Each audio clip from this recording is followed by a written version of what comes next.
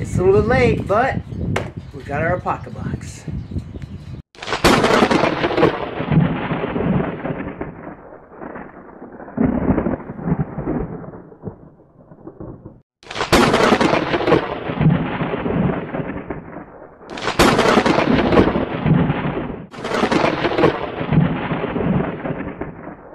Alright, everybody can see I'm outside today. It's a pretty nice day out. There's a little bit of a breeze. So I figured, hey, let's do this one outside. Alright, and of course, it's June, so it's an Apoca month. Now this one is significantly smaller than last month's, but that doesn't mean anything. Let's see what the contents are, alright? And we are going to be using our tuk-tuk knife that we got 2 months ago in our Apocabox. Let's get in this box and let's see what we got. Alright, okay, so here we have June 2024. Alright, some nice looking stuff in it so far. Alright, so let's see here. First up, we have a laser etched fishtail stubby, which is this right here. And I wanted one of these just because of the sheer simplicity of them. They pretty much, they just got a swivel, they lock down. Usually they're made of wood. This one is clearly not made of wood. This is some type of cheap alloy, cheap plastic.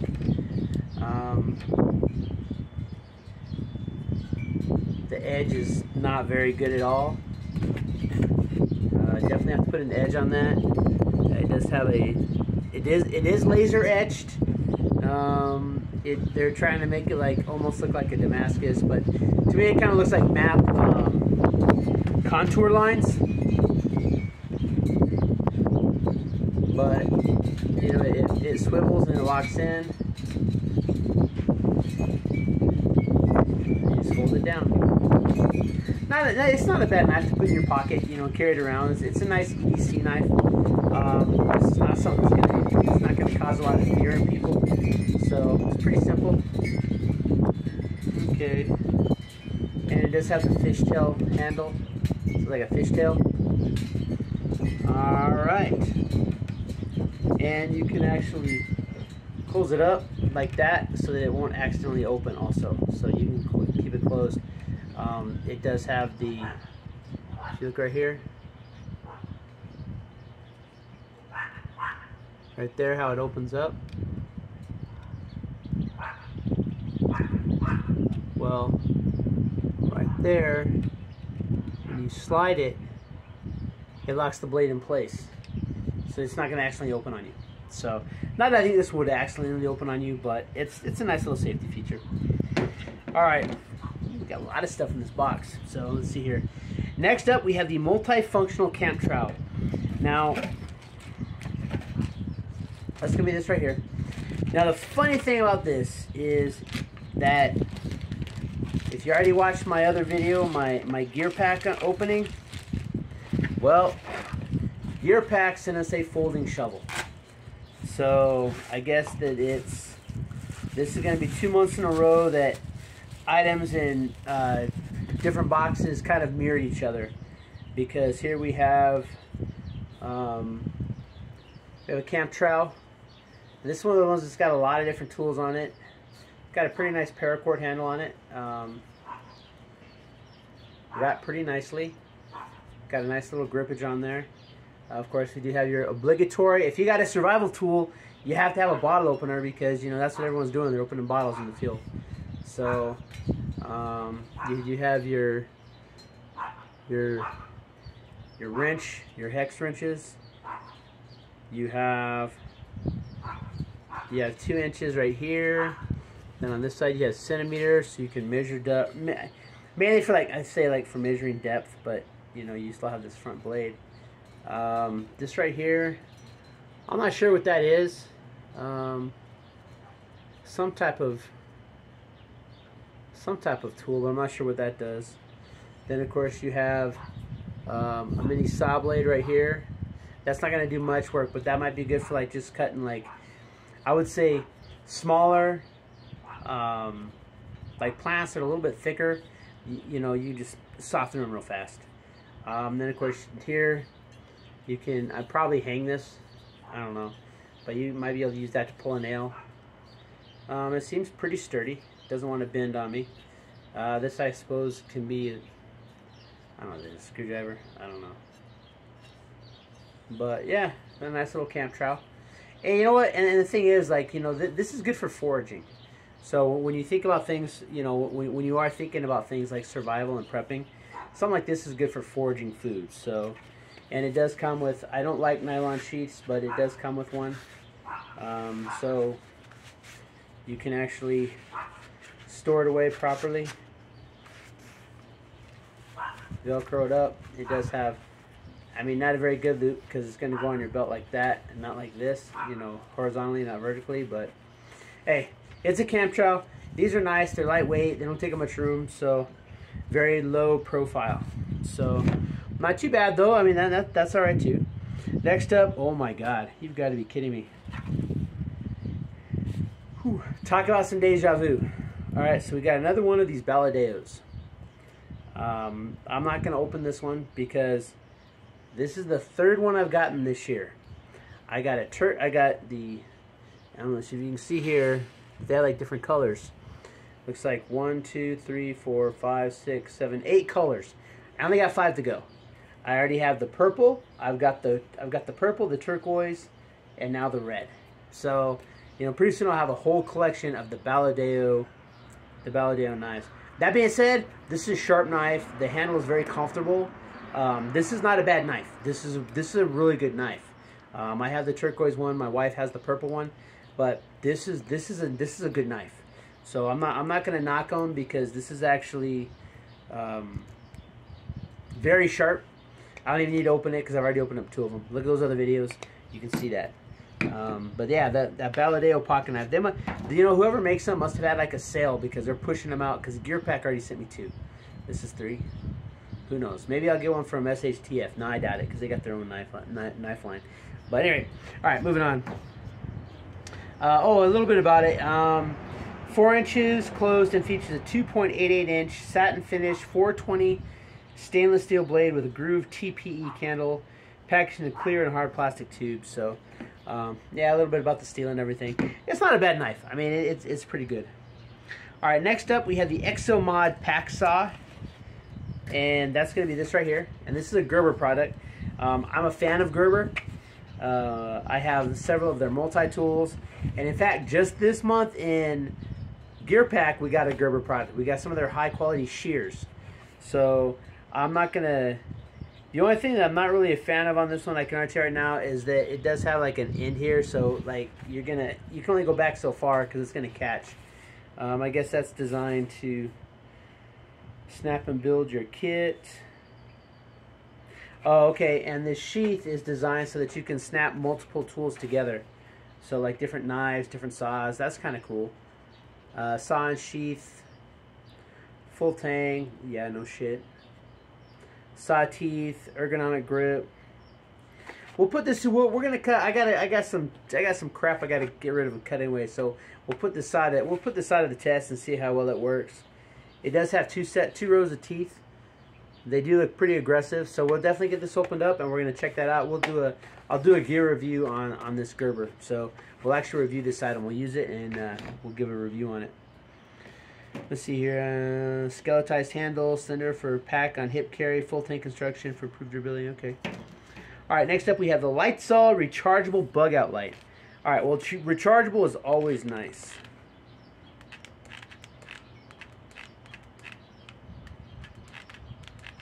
Alright, so you got high, low, and strobe. High, 120 lumens for 2.5 hours. Low, 15 lumens for 5.5. And strobe, 40 lumens for 3 hours. Battery is a 14,500 lithium ion.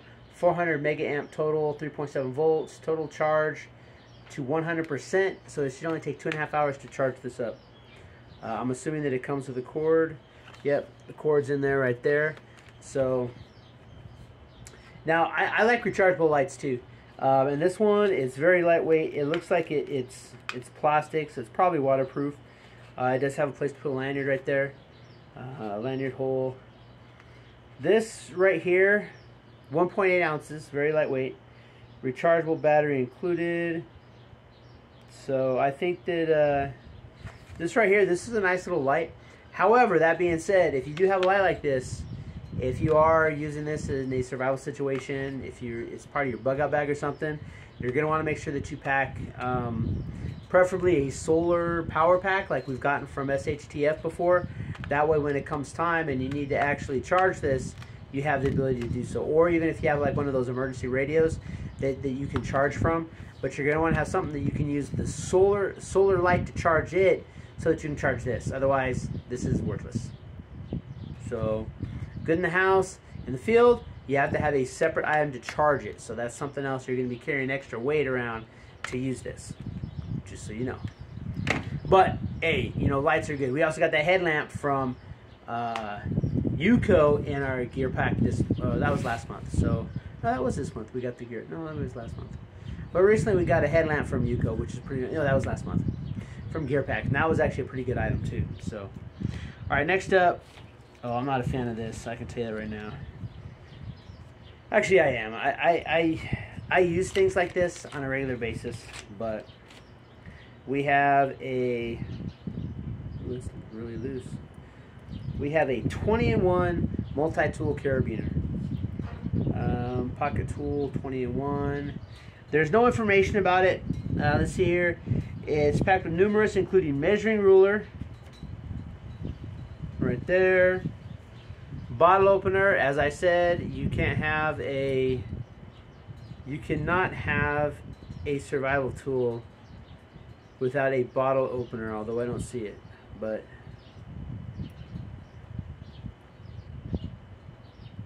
maybe just that itself. That right there is probably the bottle opener. Just opening up the carabiner like that. But you can't have you cannot have a survival tool without a bottle opener. For whatever reason, everybody puts a bottle opener on their survival tools. It doesn't make any sense to me. 9 times out of 10, if you are in a survival situation, you're not opening bottles. But whatever. All right. Bottle opener, carabiner. You got a box opener, which is, well, let's see here, wire stripper, medium, minimum, small, nails, wire stripper.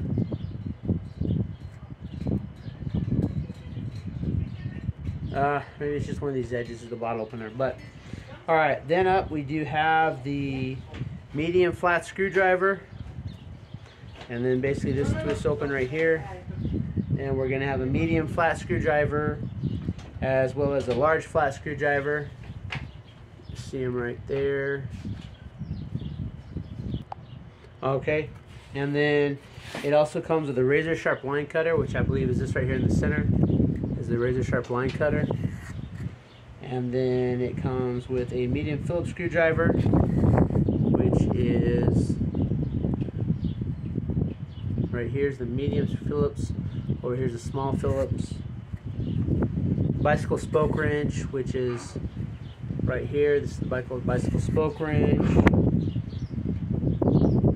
Pry bar, that's the front. There's a pry bar. Nail file. Nail file right there. 10mm wrench, 12mm wrench, 14mm wrench right here.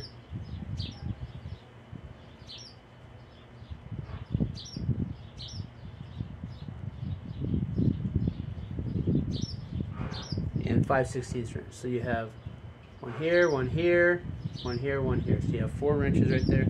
Yeah. So I mean, yeah, there's definitely worse things, and this it takes up no room.